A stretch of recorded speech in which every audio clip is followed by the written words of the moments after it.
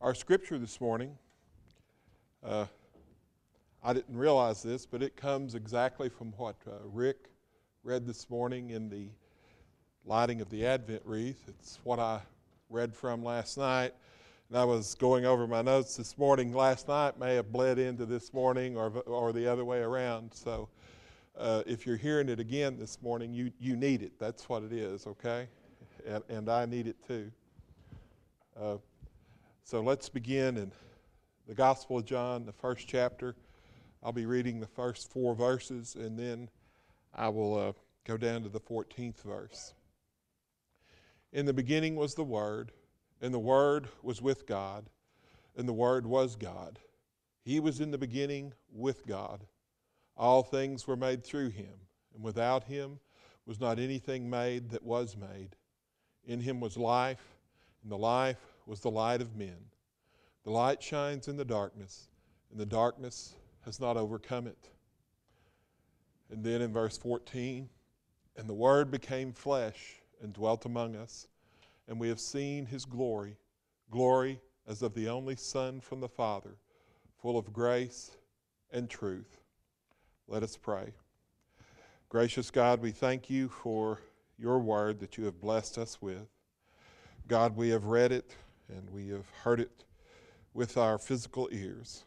Lord, take now your Holy Spirit that we might hear it with the spiritual ears that you have blessed us with. Open our hearts. Teach us the message you would give us today. In your name we pray. Amen. I recall the helplessness of our 2 girls when we brought them home from the hospital. You remember that, don't you? Bringing those children home. You bring the first one home, you think you're going to break it, right? They can't do anything for themselves. They can't clothe themselves. They can't walk. They can't talk. They can't crawl. All those kids do is just lay there and stare and wriggle and cry and make noises.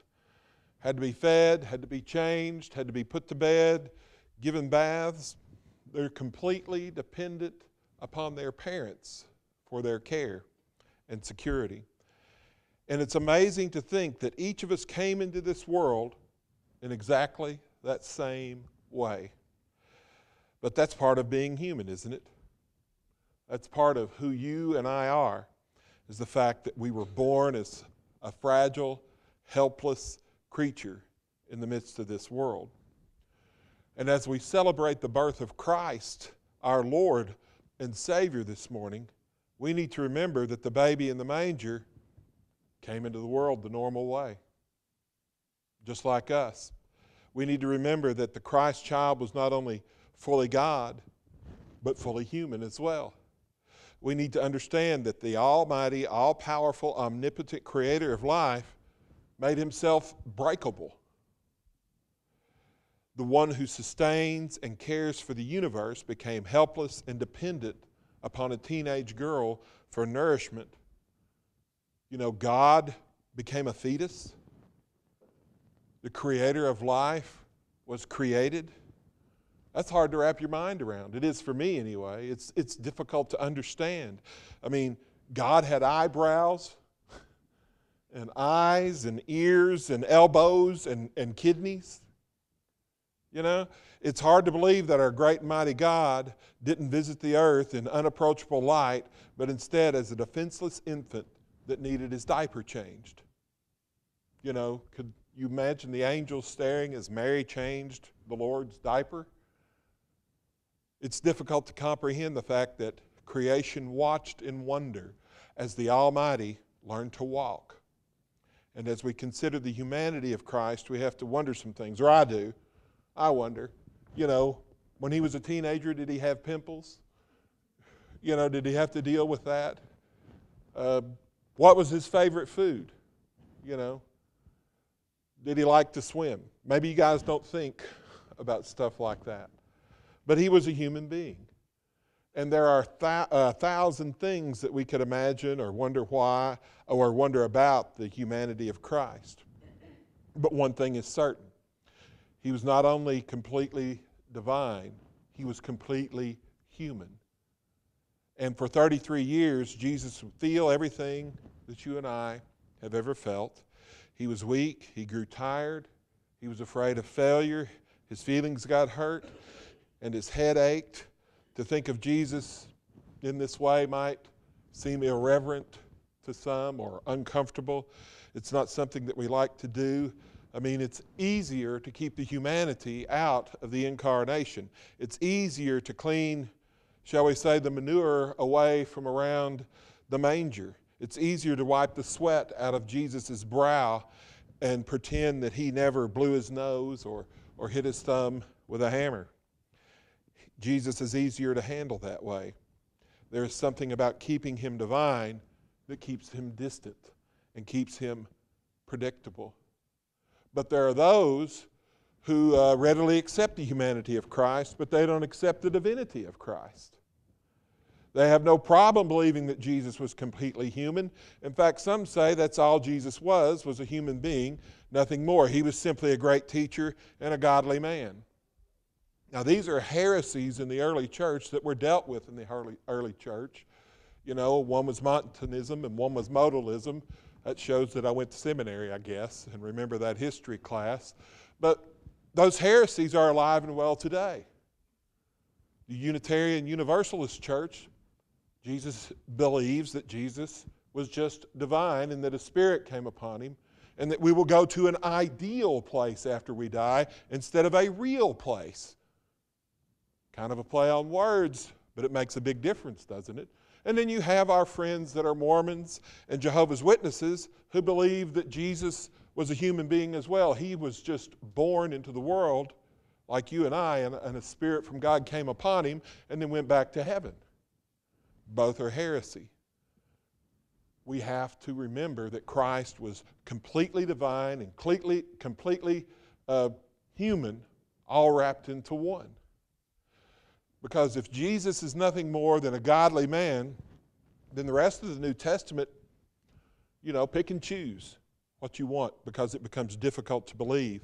If Jesus is only a good man, then as C.S. Lewis has pointed out, if he's only a good man, we'd have to say he's also insane.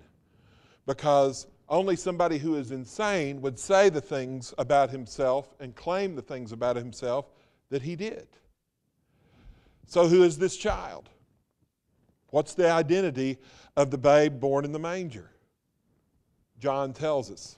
John 1 through 4, and in verse 14. Listen to that scripture again. Nowhere else in the New Testament is the sonship of Jesus so clearly explained along with his divine nature. In the beginning was the Word, and the Word was with God, and the Word was God. He was in the beginning with God. All things came into being by him, and apart from him, nothing came into being that has come into being. In him was life, and the life was the light of men. And in verse 14, the Word became flesh and dwelt among us, and we beheld his glory, the glory as the only begotten of the Father, full of grace and full of truth. Now, verse 1 there, we see the eternity of the Word, the eternity of Christ. John writes, in the beginning was the Word. Jesus had no beginning of his own. When other things began, he already was. He was there. Next, John writes, and the Word was with God. We might say that this shows us the personality of the Word. For the power that fulfills God's purpose in creation is the power of a distinct and personal being. And this being is one who stands in eternal relationship to God through an active fellowship. This is what the phrase, the Word was with God, literally means. Next, John tells us that the Word was God, reveals the deity of the Word. Though Jesus was distinct in personality from the Father, he wasn't a creature yet in the beginning, at creation. He is divine in himself as God the Father is divine in himself. So within that little verse, that tiny little verse, we are confronted with the mystery of the personal characteristics and distinctions and the unity within the Godhead. It's right there. That's Theology 101, believe it or not. There is a Trinity. Verse 3, through him all things were made. We see the Word creating.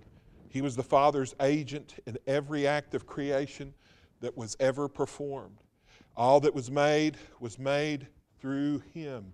As Paul writes in Colossians, I think it's 1:16, he not only created all things, but all things hold together in him. Without Jesus, there is no physical life.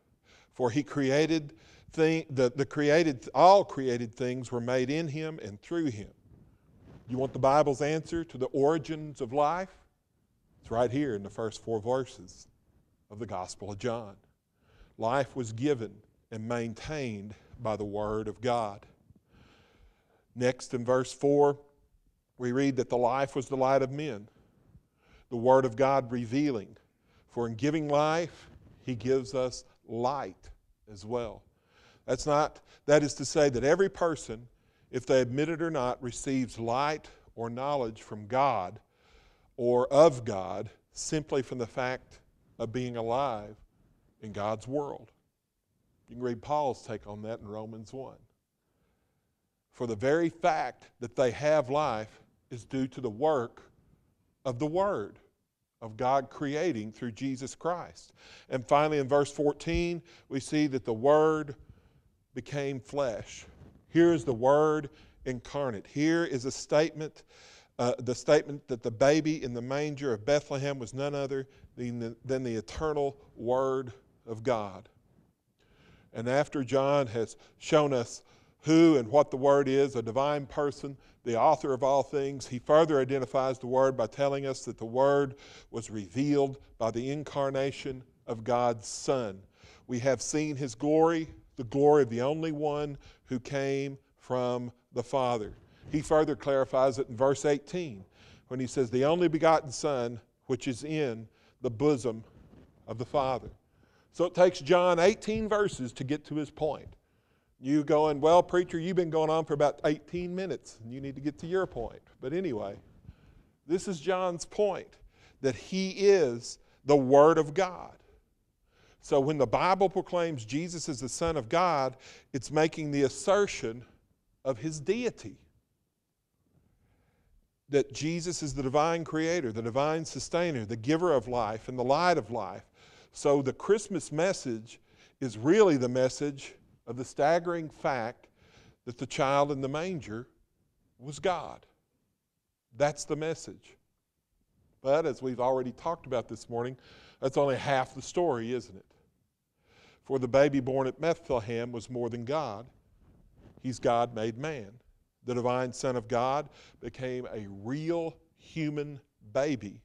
And when he did so, he didn't cease to be God. He was no less God than he was before. He'd simply begun to be human. He had begun to be a man. He was not God minus some of his deity, but God plus all that he had made his own by taking humanity or manhood to himself. And because he had become like one of us, he could now be tempted like us, feel pain like us, suffer like us. Hebrews 2, therefore he had to be made like his brethren in all things, that he might become a merciful and faithful high priest in things pertaining to God, to make atonement for the sins of the people. He had to be made like us to make atonement for our sin. If that's not God in human form dying on that cross, it's a tragic scene, but it is meaningless for the forgiveness of our sins. We see it here in Hebrews 2. Chapter 2, that he had to be made like us for the atonement of the sins of the people. For since he himself was tempted in that which he has suffered, he is able to come to the aid of those who are tempted. Chapter 4 of Hebrews, we do not have a high priest who cannot sympathize with our weaknesses, but one who has been tempted in all things just as we are, but is yet without sin. Let us therefore draw near with confidence to the throne of grace, that we may receive mercy and may find grace to help in time of need. I need grace to help and mercy every day. So let's approach the throne of grace every day. It's a great comfort, isn't it, to know that the God of glory ascended to our sinful condition and therefore understands our every weakness and our deepest needs. And because he understands those weaknesses and because he understands those needs, he comes to our aid. So God sent his Son to us at Christmas. When he did that, he was condescending to our weaknesses. He was reaching down to meet our needs because he is a holy God and we are a sinful people. So he reaches down to us. Paul explains this in Philippians 2, 6 through 8. He is speaking of Jesus, who being in very nature of God, did not consider equality with God something to be grasped, but made himself nothing, taking the form and the very nature of a servant, being made in human likeness, and being found in appearance as a man, he humbled himself and became obedient to death, even death on a cross. So when Jesus came to this earth, he stripped himself of every advantage that he had had. He laid his glory aside and he left his Father and was separated from him. Now, why did he do that? What was the purpose? Well, the only reason that God sent his Son into this wicked and cruel and sinful world was to save sinners like you and me. So at Christmas time, we have to remember that Calvary, not Bethlehem, is the focus of God's divine revelation that's contained within that baby in the manger. The importance of the birth of Jesus at Bethlehem lies in the fact that it was all part of a plan that led to the Son of God dying on the cross of Calvary. And if we don't understand this, we take the birth of Christ out of its context. So perhaps the very heart of Christmas, the very heart of the message of Christmas, I think is perhaps found in 2 Corinthians chapter 8, verse 9. Not a very familiar Christmas passage, but I think it is the heart of it. 2 Corinthians 8, 9. For you know the grace of our Lord Jesus Christ, that though he was rich, yet for your sake he became poor, that you through his poverty might be made rich. There we find the meaning of why God became man. For God took on manhood not as a marvel of nature, he did it as a wonder of grace. That's why he did it. Think about that. The very Son of God, with the eternal riches of heaven surrounding him, he left it all behind to become a poor human being like me and like you. And he did so for us. He did it for our sake, so that we might one day share in the riches of heaven with him. So the Son of God set his glory aside, left behind the riches of heaven, suffered hardship, agony, pain, temptation, and finally death on a cross so that we might live with him in heaven. That's why he came. And that's why I say that the Christmas story is a wonder of grace. And that's why the Christmas message is a message of hope for ruined and sinful humanity. It's a hope for the pardon of sin, the hope of peace with God, the hope of living with him in glory. And we have all of this hope because at the Father's will, Jesus Christ became poor and was born in a stable so that 33 years later he might hang on a cross. This is the most wonderful message that the world has ever heard or ever will hear. And that is the message of Christmas. That God sent his Son to this world to redeem a sinful humanity. And this redemption and this love and this grace, that is the true spirit of Christmas. The true spirit of Christmas is the Spirit of God that convicts hearts and minds in order to lead people to a saving relationship with Jesus Christ. Is the Spirit of God, the very Spirit of Christmas, speaking to your heart and your mind this morning? God might be calling you to a saving relationship through his Son. What a good day to be saved on Jesus' birthday. wonderful day to find the Lord Jesus Christ. Let us pray. Lord, we thank you for your Son. We thank you for the grace that came to us on that first Christmas. Lord, we praise you for all that you do for us. In your name we pray. Amen.